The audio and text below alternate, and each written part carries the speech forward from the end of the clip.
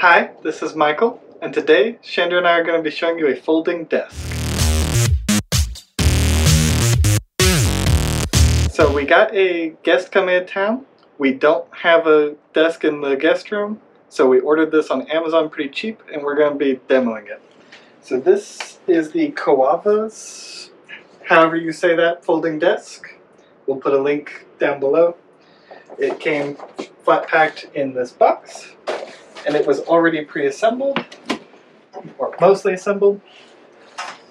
So all you do to assemble it is spread the legs and pop the tabletop on with these hook things onto the rods.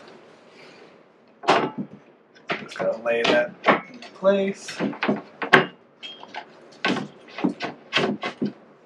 and push it down till it clicks.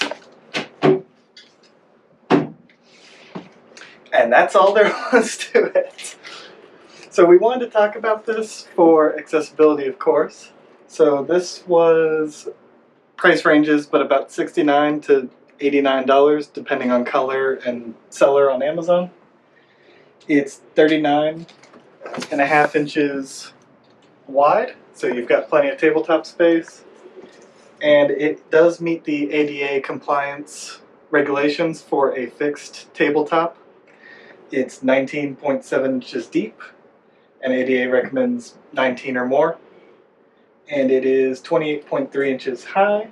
ADA recommends 28 inches to 34 inches. And it's very portable, very travel. So if you move a lot, stay at hotels, Airbnb, or you just don't want it out all the time, it's easy to fold up, put away, or fold up and take with you. So this desk comes in several different color options. This is the wood grain option.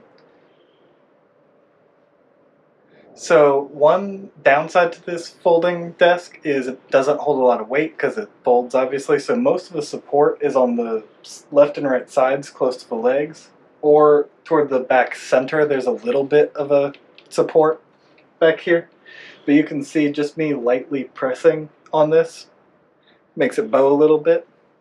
So if you are going to put monitors or a TV on it, you probably want to wall mount them. You don't want to put a lot of heavy stuff on this, keep it to a minimum.